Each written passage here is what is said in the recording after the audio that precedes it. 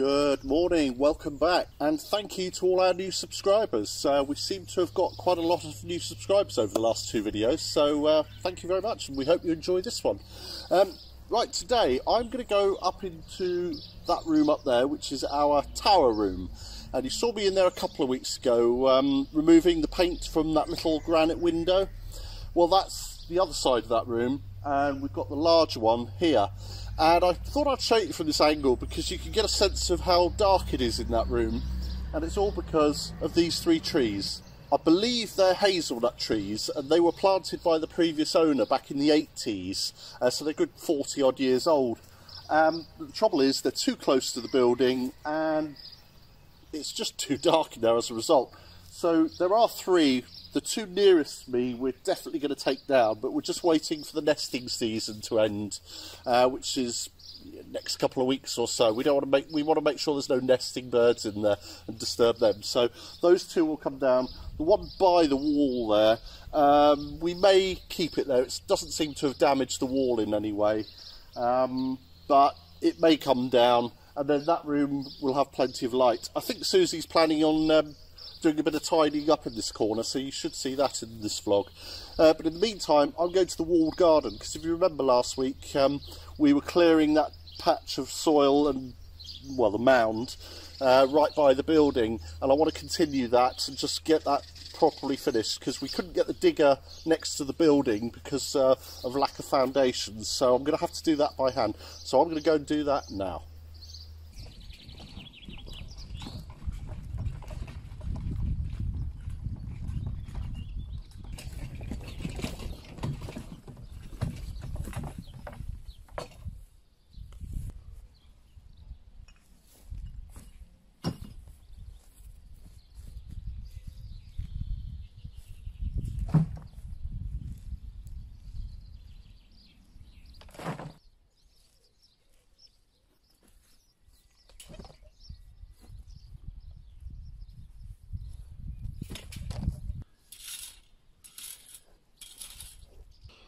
Well, just smoothing this off, and I've raked through it and sifted, and I've got a couple of bins which I'm going to put onto the compost bin. But I have come across one slight problem, and that had some grass on, but it's just on the surface, I'm afraid. So I'm going to have to move that, but it's getting far too hot, and I'm not going to move that today. I'll have to get my crowbars out and gently lever it out. But I'm going to smooth this off the best I can, which will only take me another minute or two. And of course I've then got the problem of these rocks here. So once I've sorted these rocks out, but I'm not going to do them today, it's too hot. You know, that'll smooth off nicely, and then I can get the mower over into that corner.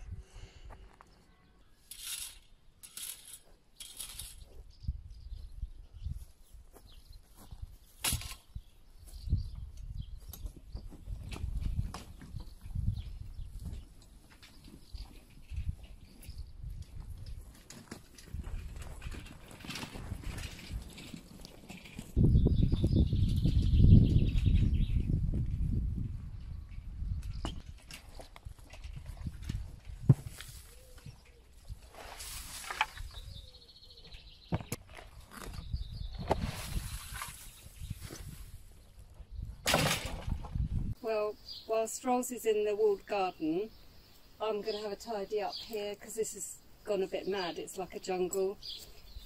You'll probably recall the first year we moved in, we chopped all this back, but it's gone a bit wild, so didn't get to do anything last year. The fig tree has got to go, and I need this wisteria sorted out. We're going to train that along this side of the house to meet up with the other one, but I need a pergola.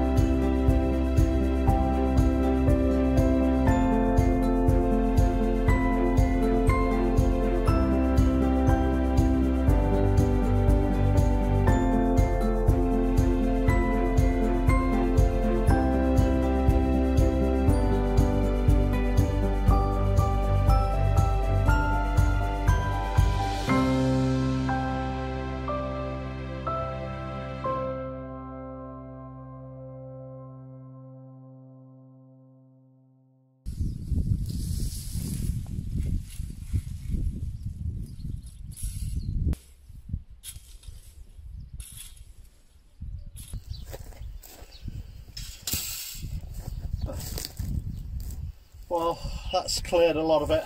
There's an awful lot of wire here.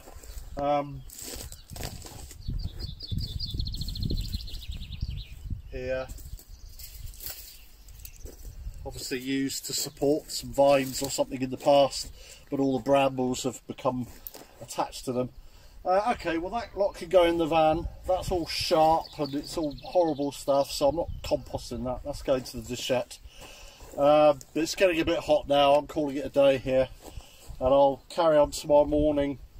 So I've just got to level all this out and then start sifting through it, get any big stones, big sticks, anything that can get caught up in the lawnmower. I need to clear, and then we're nearly there really. I know when I first started talking about this area, a lot of people said, oh, just get a digger in, you'll have no problem, it'll do the job. But of course getting the digger in, as you've seen, is only part of the job, and you can't get skips out here in rural France. So once you've got the digger in, you've still got to get rid of it. So, but that's okay, we're making progress. But I'm going to get a cold drink, and then I think I'll go up into the tower room.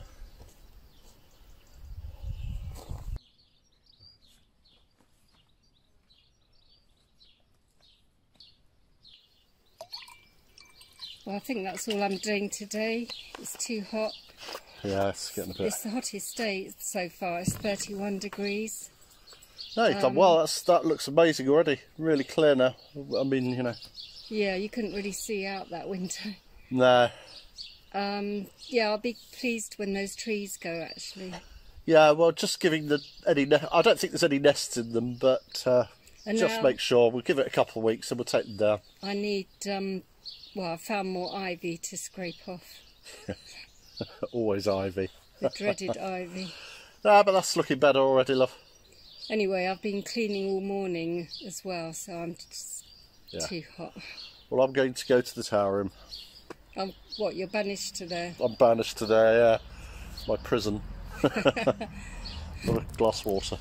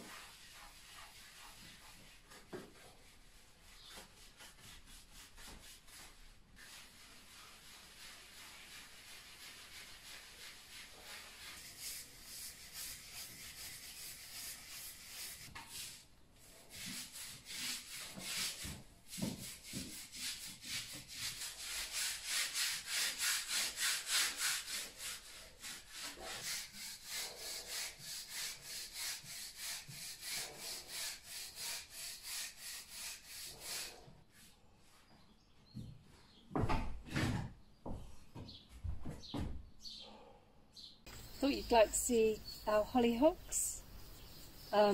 This has seeded itself, I think. We've got 4 altogether. I really love them. They remind me of my granny and granddad's garden in the UK. They had a typically English sort of cottage garden, and they used to grow these by the pond. They're just so delicate, pretty. I love this colour. Really vibrant. It's got loads of buds on, but they're all beautiful really. And we've got 3 more here. They're all different. This one, similar colour to the first one, but the other one had a darker inner circle on it.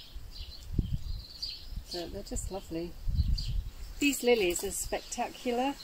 When we first moved in, I thought it was just a load of leaves growing, and I cut them all back, and then last year I couldn't do anything and they suddenly sprouted, and now I realise how beautiful they are.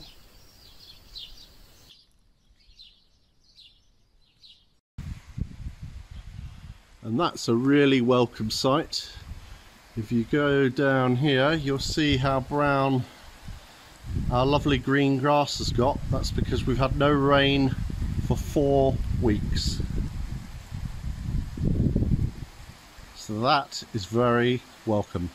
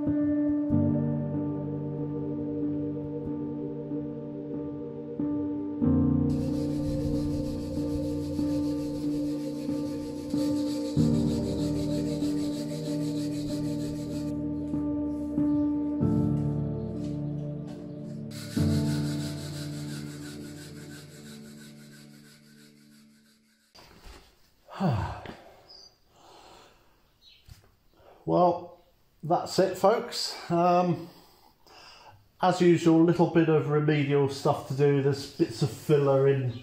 There's a fair bit up there, a bit untidy. So I've got to take a chisel to that and smooth it off a bit, and then repoint, and I'll try and match the colour of the mortar. But other than that, yeah, it's not looking too bad. So a lot of effort, but it's worth the effort, so that's fine. So we've had a bit of excitement here this week. We had our first earthquake, which was about 40 kilometres away. And we got an alert on the phone from Google, and my phone was next to me at the time, and it pinged, and it was a really strange, unusual sound, and I'd never heard it before, so I went straight to the phone, and all I saw was Google earthquake alert, and then all of a sudden, bang, the whole place shook, really shook. It's quite a shocker, actually. But, you know, it didn't cause any damage. And we've had one or two aftershocks, apparently, but they've been at night, and I haven't noticed those, but Susie has.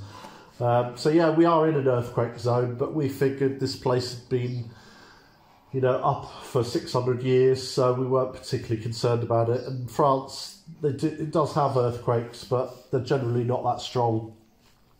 So, yeah, that was interesting. And we'd like to, again, thank all new subscribers. We've had quite a few more since starting the filming of this vlog, so hopefully we're doing something right. And big thank you to those who've contributed on Buy Me a Coffee this week. Let me see, I've got to do this off the top of my head. Natasha, who saw an item on our wish list and has purchased it for us, or has given us the money, and we've now purchased it ourselves. That way we avoid import taxes, that sort of thing, so we can buy it in France. And Gary did the same. He found an item on our wish list and paid for it. And then Michelle, who you've heard me mention many a time, she started off one of our items. And then Pip and Claude, you'll remember Pip and Claude from last autumn. They came over and visited us in their camper van, and they actually saw this item and paid the rest on it. So that's the third item. That's a soap making starter kit, because we want to do something with all our rosemary and lavender, and soap is a great way of, you know, doing that. So thank you to all those, and thank you to Paul, who also contributed on Buy Me a Coffee. So thank you, that's really kind. And a big welcome to Karen, who became a patron this week. And I know Karen's already been clicking on one or two of the posts on the Patreon. So thank you, Karen. Well, welcome aboard. Right, that's it for this one, I think. I'm pretty tired after that, so I'm calling it a day. So thank you very much for watching, and we'll see you next time. Bye.